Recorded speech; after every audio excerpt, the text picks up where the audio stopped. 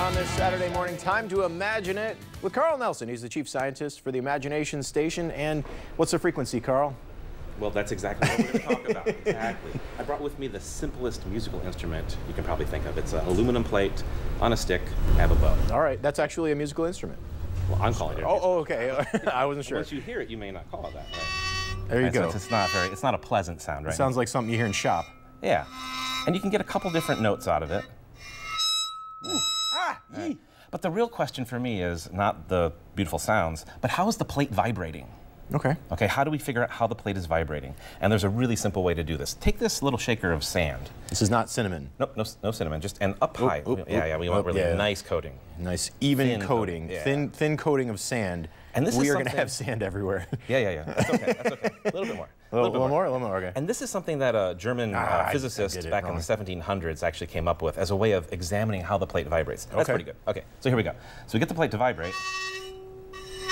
I don't know if you can see that. You get a nice pattern on the plate. That's wild. Okay. And that pattern, load me up again. All right. That pattern is specific to the size of the plate, the note that you're getting on the plate when we draw the bow against it, and the material. And in fact, we can get different frequencies in the plate. Let me see if I can do this.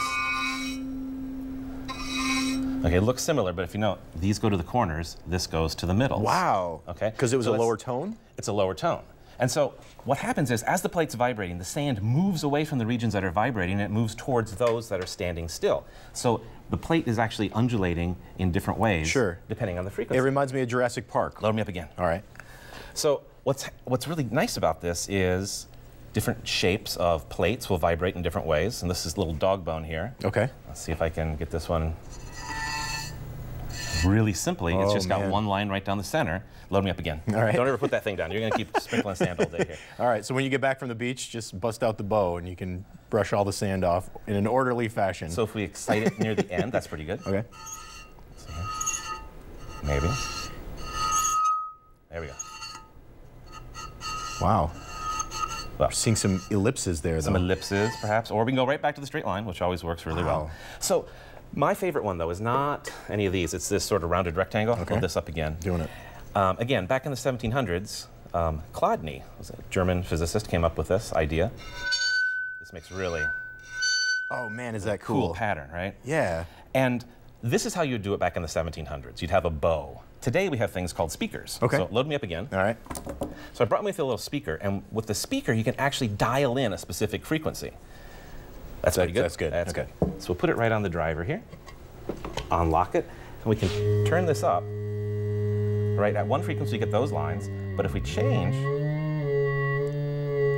can see we're starting to get those lines down the center. We get more of a square. That way, or we can go back to along the long axis.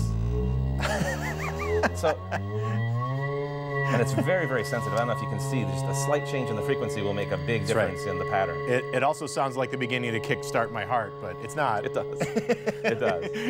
So, I mean, this is useful if you're designing musical instruments, violins, cellos, guitars, and you want to understand how the backplate is moving. I mean, it's a difference between a sweet-sounding instrument or a sour-sounding one, right? So there's some really actual use for studying how metal plates vibrate. Right. And it gets just some really cool patterns as well. That is really cool, like a Stradivarius kind of thing. Exactly. Yeah, I'm sure he didn't do that. Well, maybe he did. They do.